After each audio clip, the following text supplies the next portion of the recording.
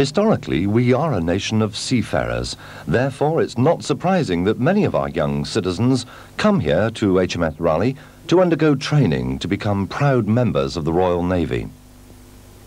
Situated in East Cornwall, not far from the River Tamar, and with a backdrop of low rolling hills, it's a congenial setting for what will become home for the first chapter of their chosen career. Named after Sir Walter Raleigh, the famous 16th century naval captain and explorer, this figurehead is one of the first objects that the new trainees see when they arrive on that first day.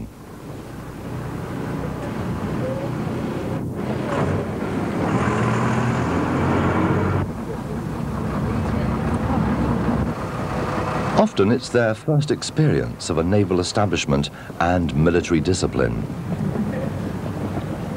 The visit to the barbers on the second day can be quite a shock to the system. And the wardrobe can be a little different to the usual attire.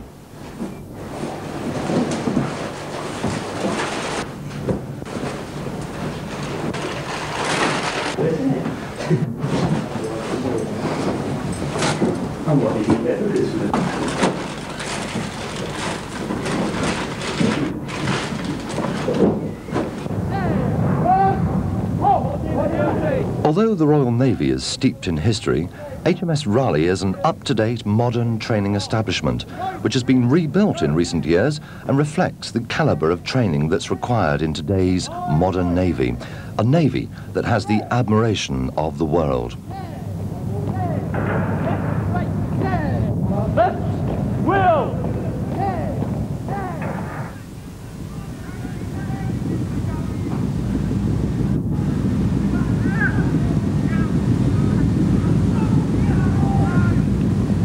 When transforming from civilian to military personnel, one of the first things that you learn is basic drill, which can present a few problems. Class, hold! Class, by the left, dress! What are we doing now? You are now the front rank, so your arms should be up. March! Left, right, left, right, left, right, left. Left wheel. Centre rank. Quick. March. Left, right, left, right, left, right, left. Rear rank. Quick. March. Left, right, left, right, left, right, left, right, left. A key requirement of the Royal Navy is physical fitness, and here are a few scenes that may bring back some vivid memories to the graduating trainees.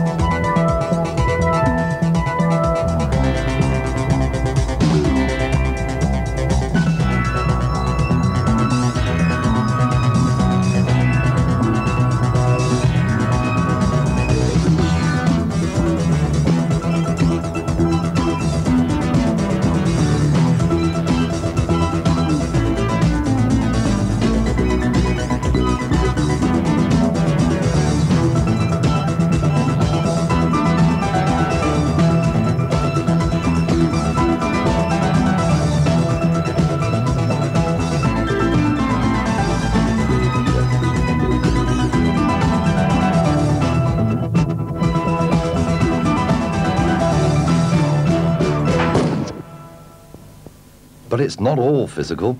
There's the academic aspect. It's important to have a well-educated force, for naval warfare is at the forefront of technology. Three stripes on his arms, one broad and two on the Team sports are encouraged, as it's essential there's a strong comradeship amongst the trainees, and there's no lack of opportunities here at HMS Raleigh.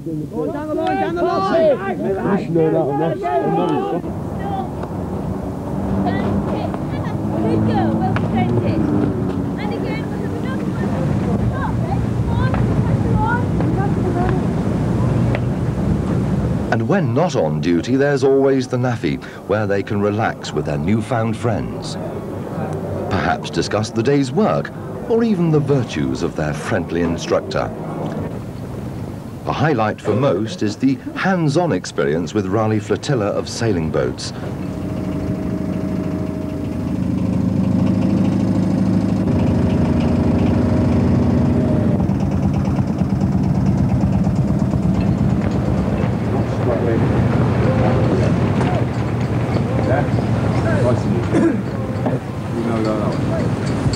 From little acorns, big oak trees grow. For the successful trainees, the culmination of all the hard work and training is the ceremonial passing out parade, when families and friends are invited to witness a day to remember.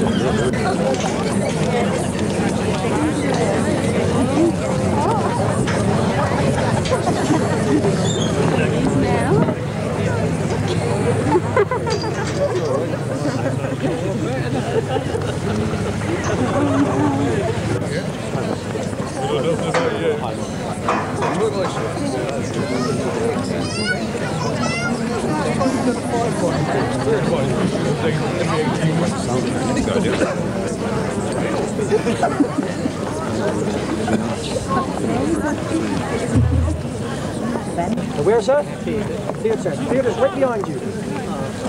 That dirty Harbour Brine building. You got them steps, sir? In the glass doors and turn left.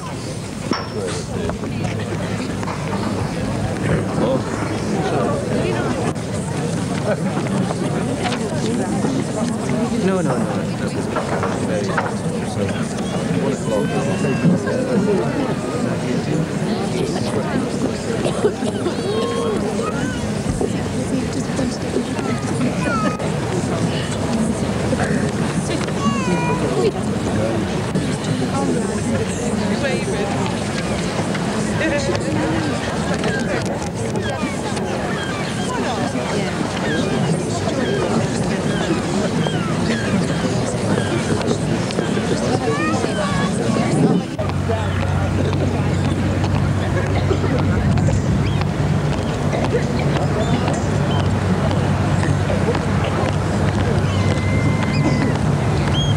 Welcome to HMS Raleigh.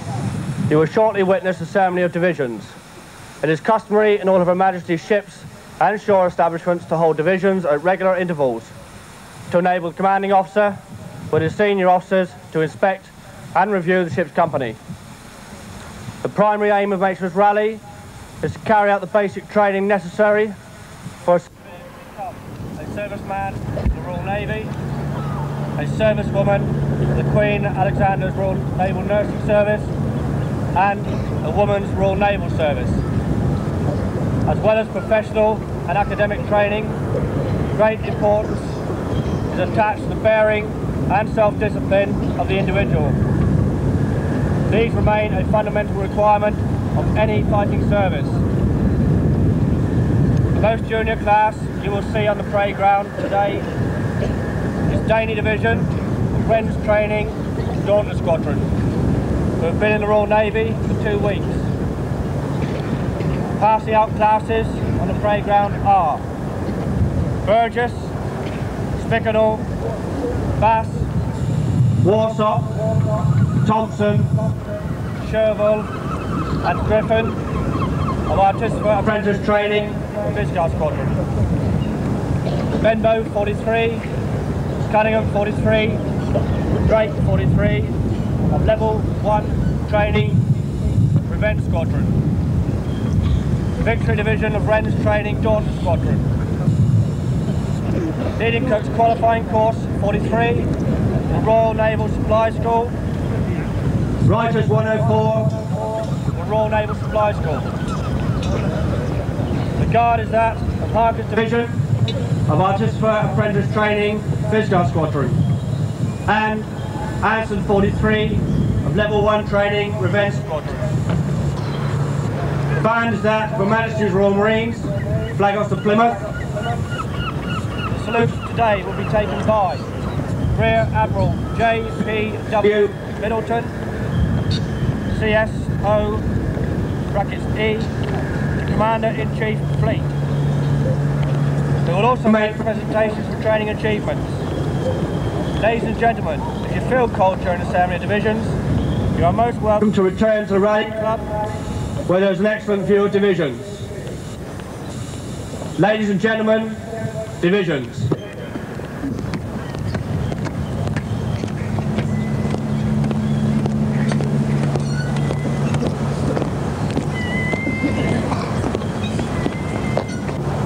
Sergeant Yoga! Sound! Marchers, go!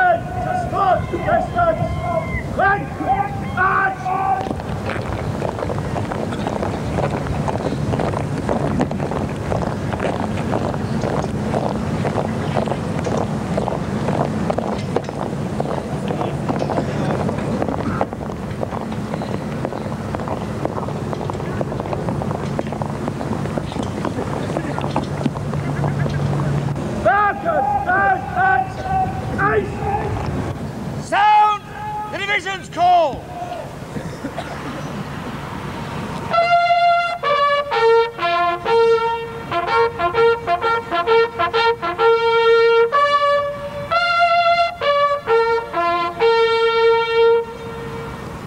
Quick march!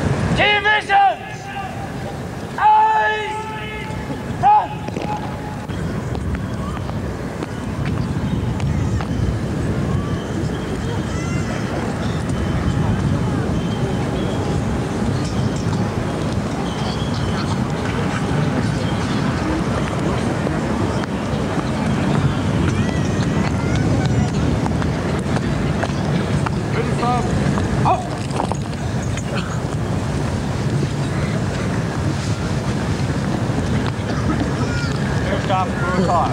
About her. Middle staff. Quick. March. March! On! Begone!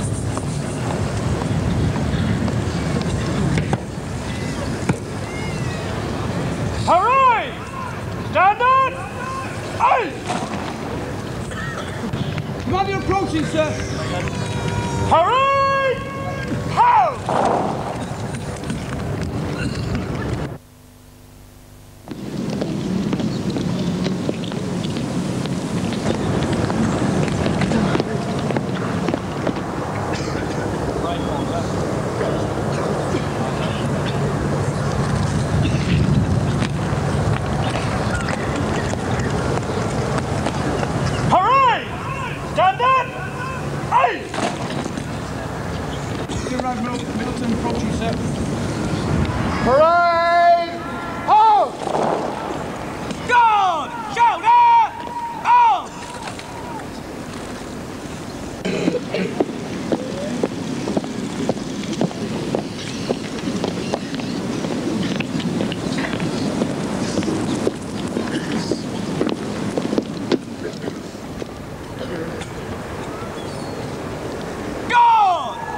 Full salute!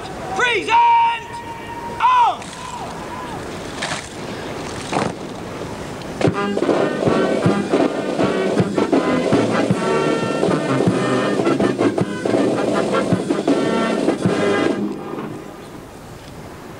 Good! Shoulder! On!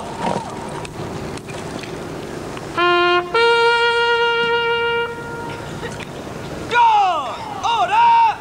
On!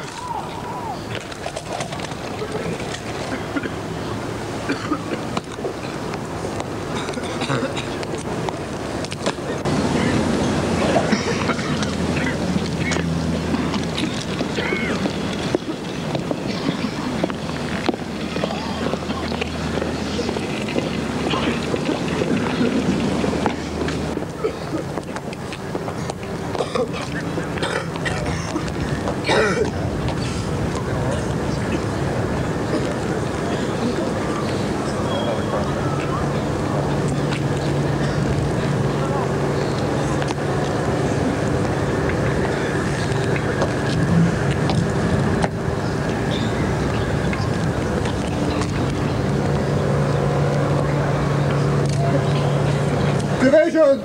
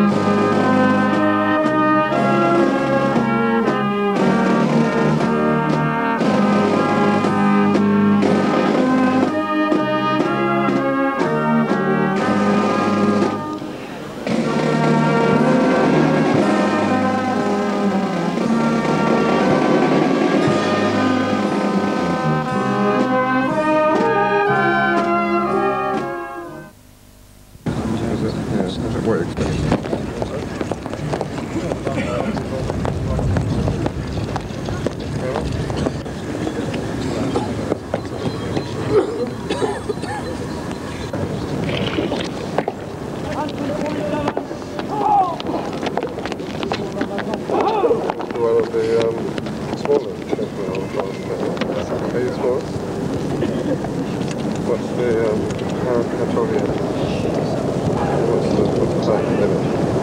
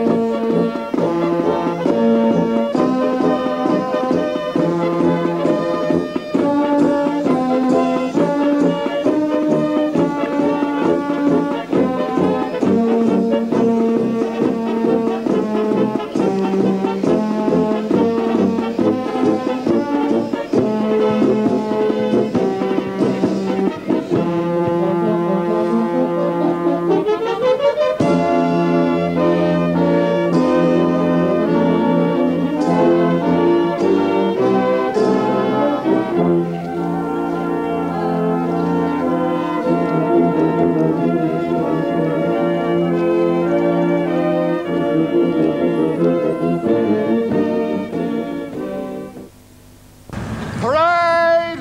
Halt! Divisions! Close order! March! Divisions! Center! Dress!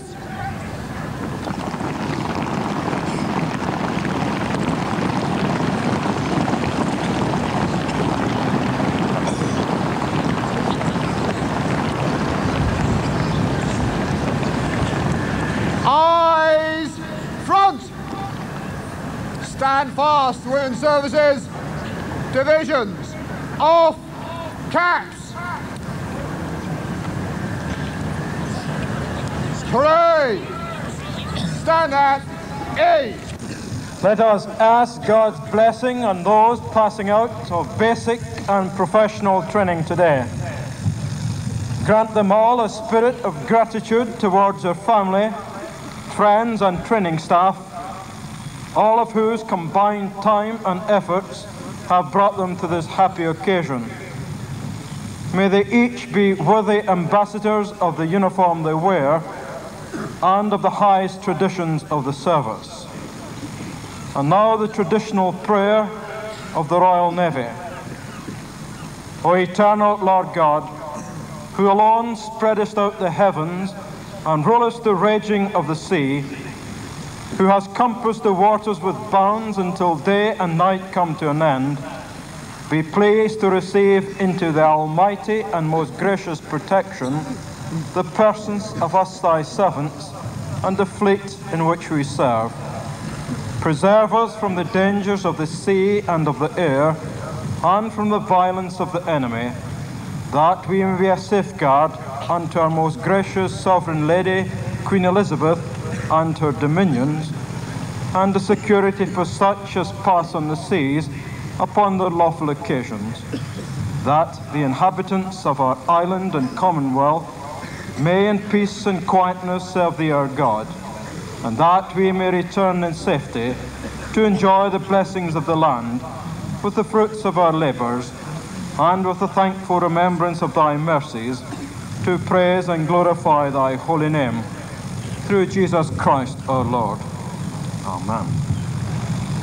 Go forth into the world in peace, be of good courage, hold fast that which is good, render to no one evil for evil, strengthen the faint-hearted, support the weak, honour all people, love and serve the Lord.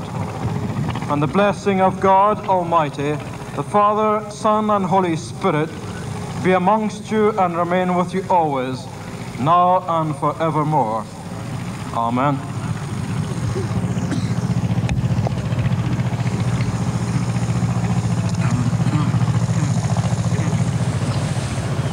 Parade! Halt! Divisions, on caps! Parade! Stand at A! We now come to the presentation of prizes. The Owen Cup. To receive the Owen Cup for achieving the highest individual marks in final examination Part 1 training, Assistant Stores Accountant Langmead of Drake 43 class.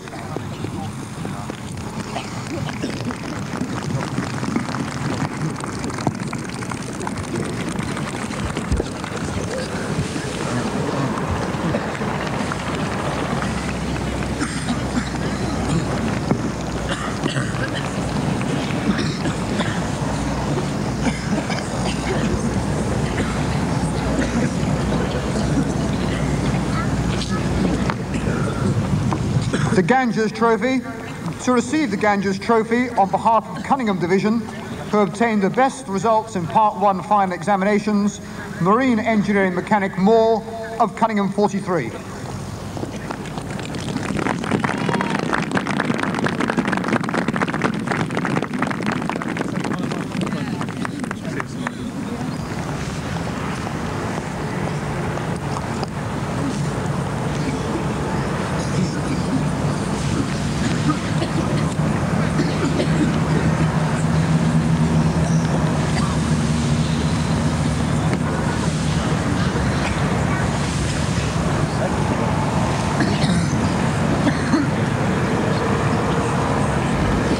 To receive a tankard for gaining the highest overall marks during the Weapon Training Week, Weapons Engineering Mechanic Webstall of Drake 43 class.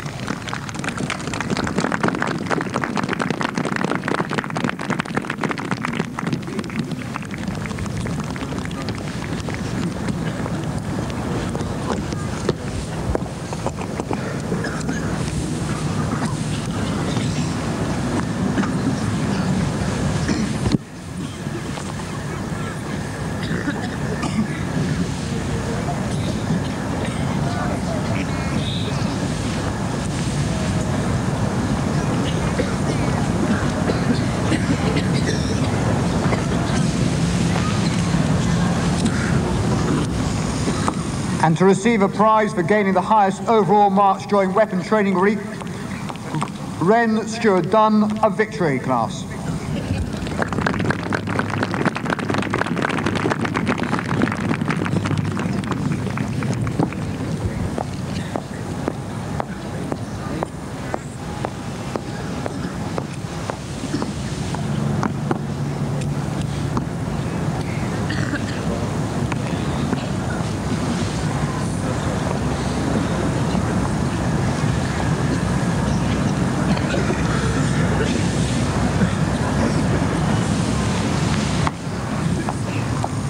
And the Raleigh Medal.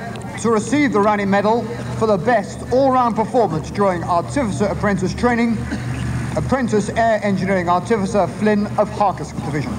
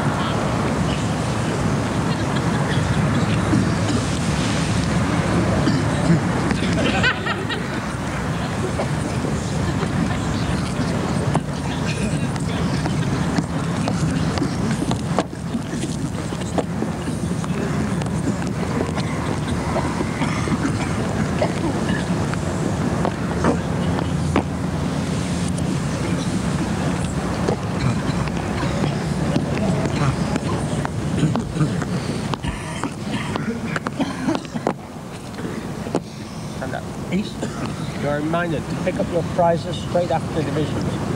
Presentation batting! Ha! This!